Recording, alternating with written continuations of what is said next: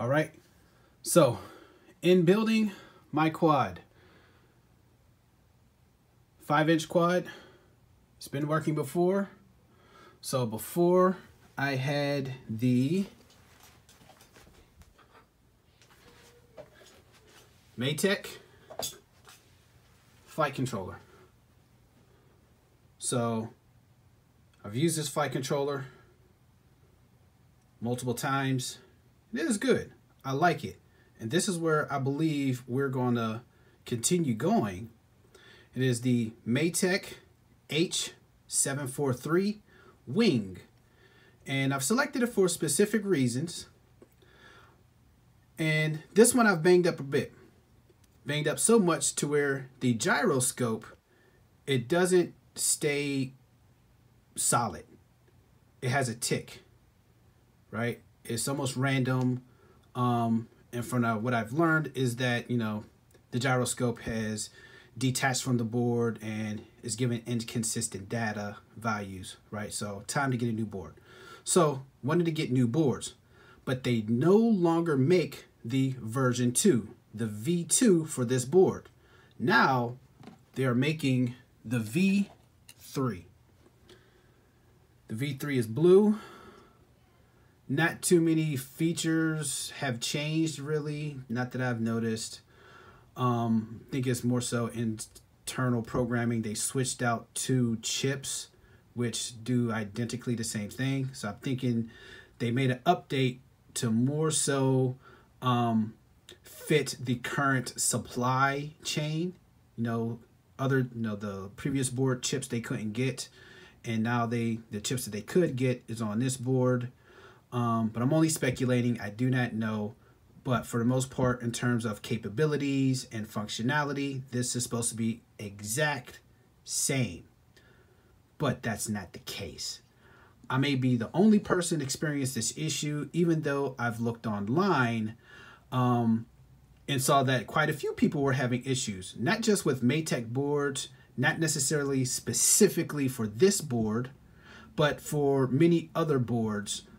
From the Mambas, Kakutes, the Matek, the Pixhawk Cube.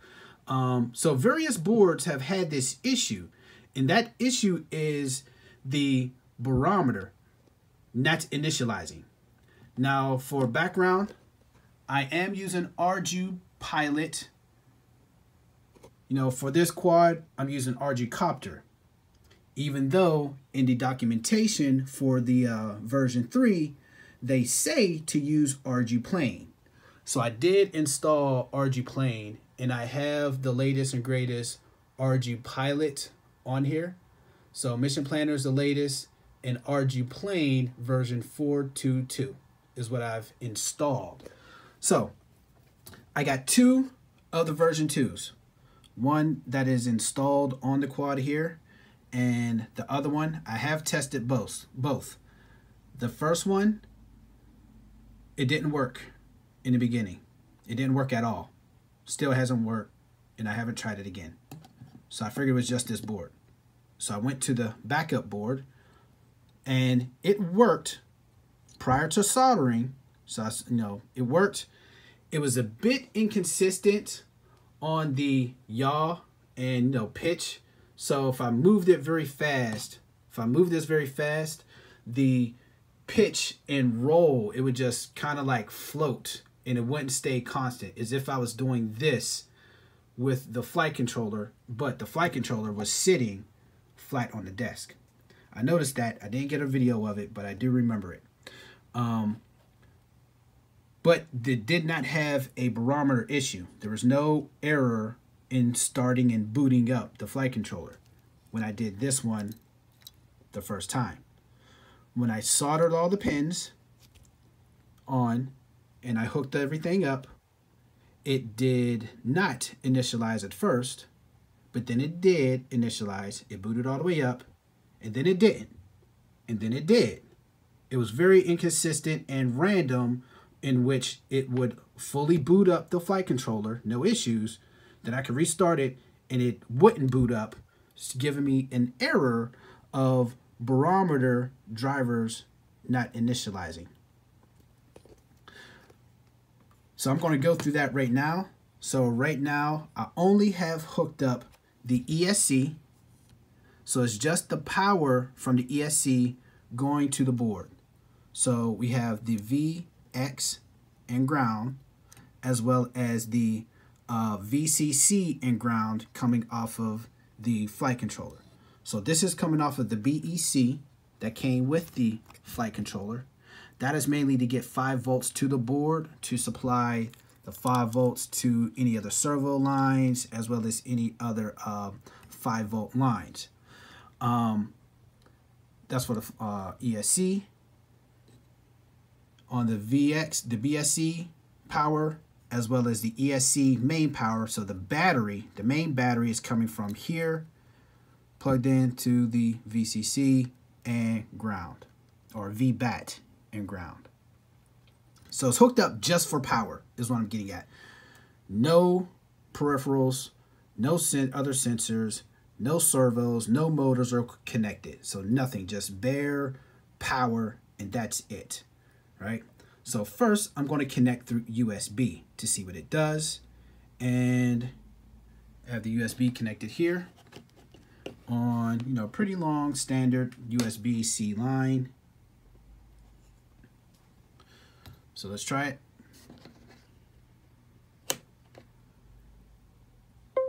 You hear the lights, or you hear the noise, you see the lights. It's kind of hard to see because of the brightness, but you'll see on the left is red, in the middle is blue, on the far right is green. Now, when it first starts up, the red light will come on, then blue will flash a little bit, and then green, you know, it'll flash sometimes. It'll flash very rapidly sometimes, or it'll stay solid green sometimes. I'm not sure what that is, and it's inconsistent as to the data that shows up on the window. So I'm going to go ahead and connect. And it's trying to connect. Done. And it's initializing, and that is the error every time. And it just keeps doing that over and over and over again. Config error, Baro, unable to initialize driver. I have seen that online, people in different forums having an issue. No real resolve of the issue, no consistent resolve. It seems as if some people, the error goes away on its own. Some people say connect the battery, or it's a power issue. Others, the issue never went away and they just switched to a different board. So it shows up there and everything. So the board has not booted all the way up. See, it started the boot up process and it gets stuck on the barometer, unable to initialize driver, and it can't get past it. And it's just going to error, you know, keep doing this forever, really. Even if I unplug USB, let's try it one more time.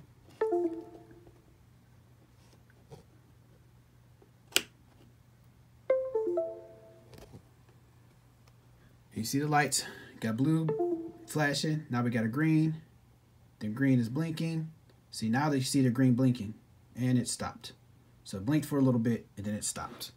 And I used to think that it was because, you know, it got hung up, but it's not necessarily the case every time. And again, and I could do this all day, right? In which it'll still have the same error, config error, barometer unable to initialize. So what is going on? So potential solution.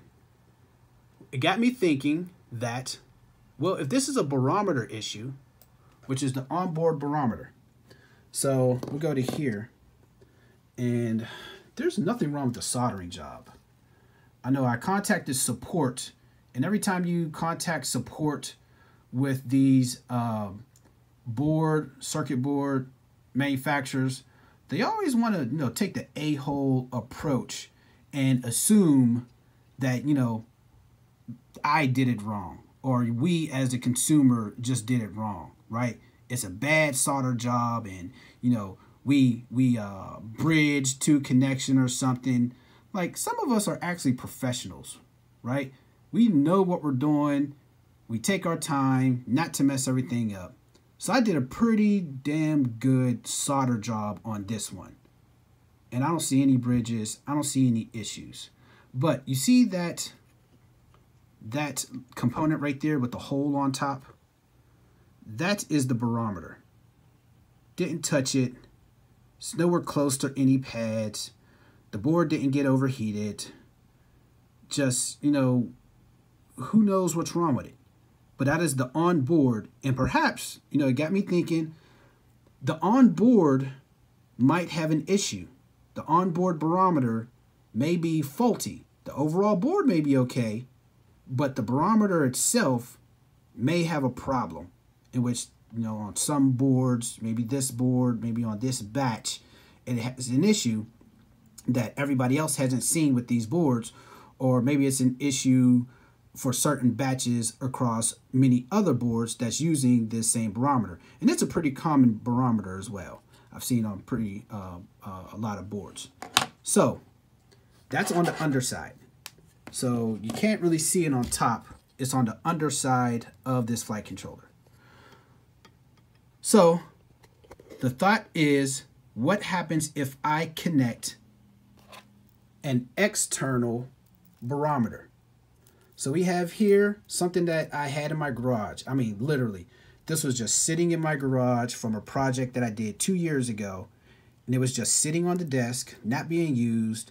It sat there, you know, possibly collecting dust.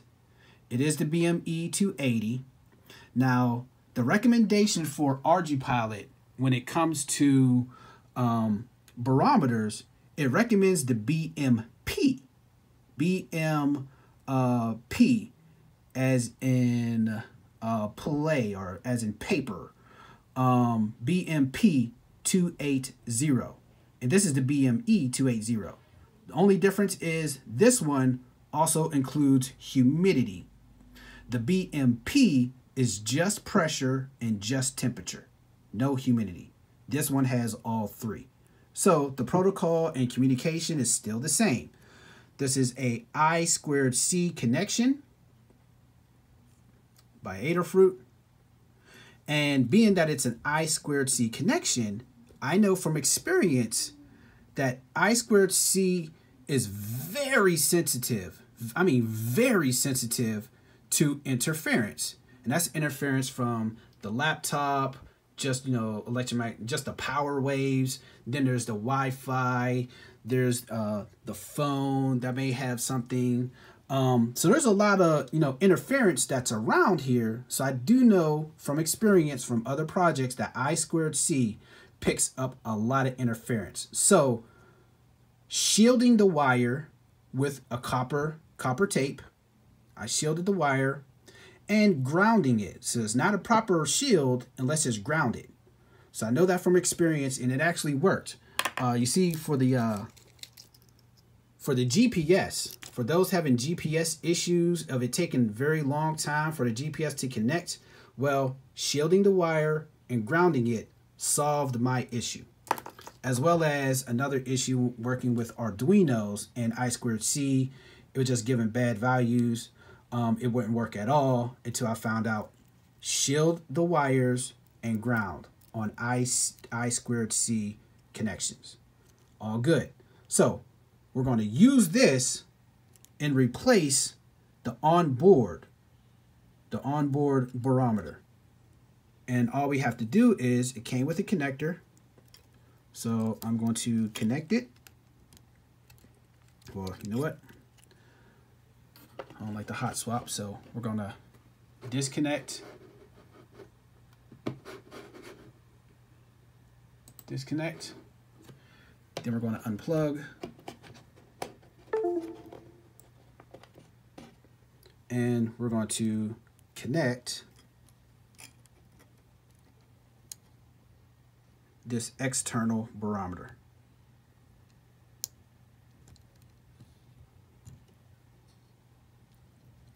And I believe it's in. It's hard to tell. Is it in? Yes.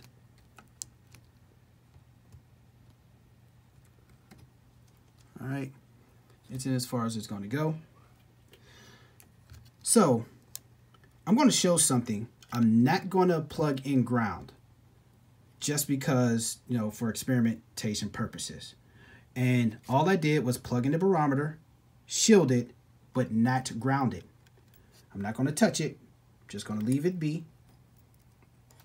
Let it hang out here. Not touching anything.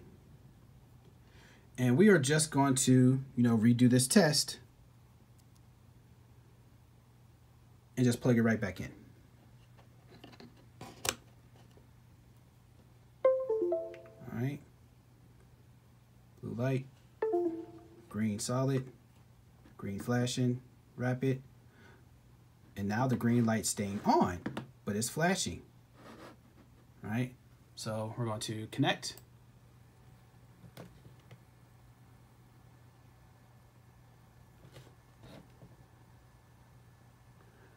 And, well, look at that. You know, the fact that it says disarm, it has loaded up. It has fully booted. And all I added was an external barometer. You know, I can move it around. That is me moving. All right. I do know, see how it is flat on the desk?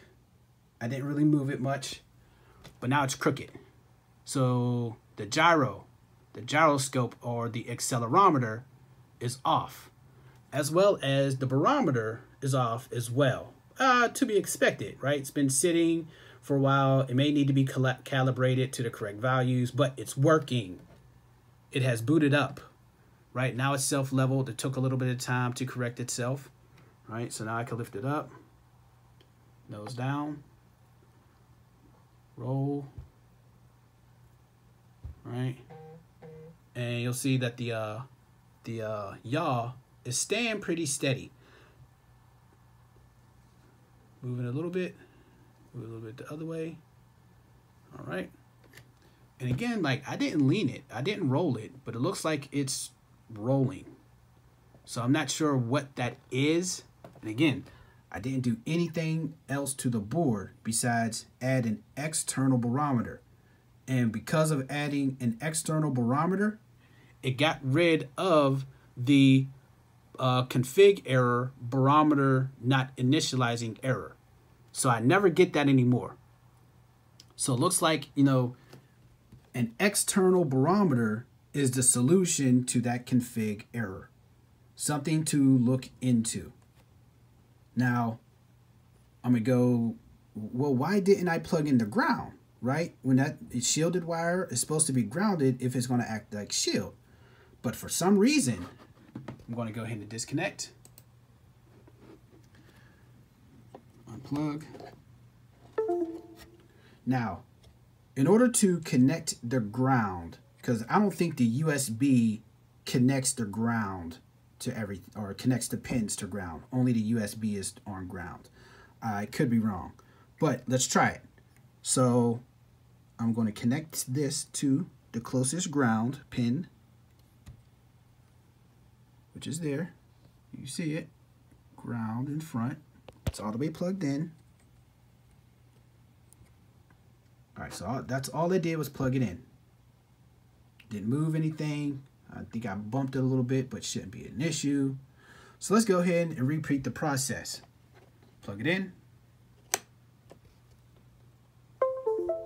No, lights blinking, blue, now green solid, and rapid, and a consistent green flash.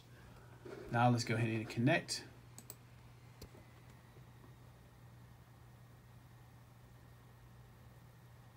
Wow, look at that. This thing made me a liar. Usually, it won't do it. Before, or you know, not usually, it would be 50-50. Sometimes it'll work, sometimes it doesn't. But this time, it actually worked with the ground in it. So it connected to ground with just USB. Now, we still don't have the error. The error has been resolved, you know? So we can keep up with this. the next experiment I'm going to do right now, which would be the final thing, I'm going to go ahead and disconnect. I'm going to unplug.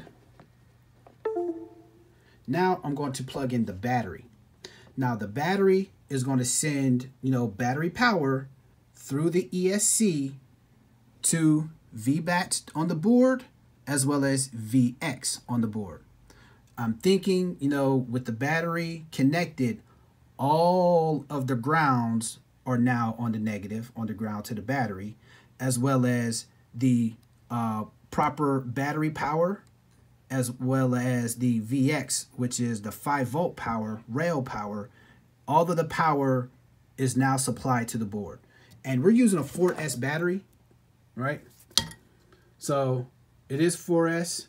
I don't think it's fully charged, but it's definitely not fully discharged. So all I'm going to do is I'm going to first, since everything is already connected, power's on power, ground is on ground. I didn't connect any other sensors. As you see, there's no motors connected. The ESC motors are not connected. There's no other sensors. It is only the barometer with the shielded wire connected to ground. And I'm going to first connect in power.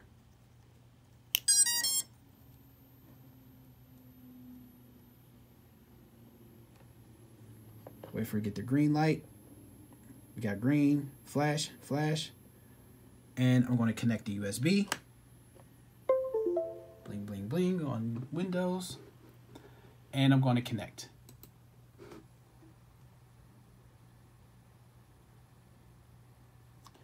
And you can see where the thing is rolling, is flipping out. And I haven't done anything to it. But I saw this the first time. And now it's upside down and it's spinning around. But it is not giving the error anymore. There's no barometer error. There's no config error anymore, right? So again, the solution, the gyroscope and the accelerometer, there's obviously a serious issue. So again, with these boards, I had the same issue with version 2, right? But that was after a few bangs, after a few crashes, then the gyro was acting up. Before we even hook up the gyro, it's already messing up. Before we can even get a chance to test the board, the barometer is already messed up. So it's a board issue. All issues are leading to the components on the board, especially if I can replace it on an external component. This external component that's been sitting in my garage for 2 years still works. Then it's the component that's on the board that was the initial issue. And now I've done nothing. I haven't crashed it. This thing has barely been off the desk. Like, I've barely tilted it more than that just to see if it moves, just to see if it reacts to the movement. And, sure enough, even the gyro and the accelerometer is messed up. So I needed to do this long video in order to show, one, the problem that a lot of people seem to not understand what's going on, or, a lot of people don't believe that that is an error or a problem, but it is. But at least I found a solution as well as a method to figuring out what exactly is wrong. And what is wrong is a bad board. It came bad. The component on it is bad. Not only the barometer, but potentially the accelerometer and gyroscope as well. So it could be a build quality issue. It could be just a component issue. I don't know. Either way, these things are a lot of money. And to be wasting that money on a bad board, that's a problem. That's why this video is needed, and that's why it's long. Thank you for your time. I'm hoping I helped everybody. So I've seen quite a few people having this issue. So I'm hoping I can help you guys out. Which, go ahead and attach an external barometer I2C, make sure you shield and ground all of your I2C connections, and then test it from there and see what you get. All right. Talk to y'all later. Peace.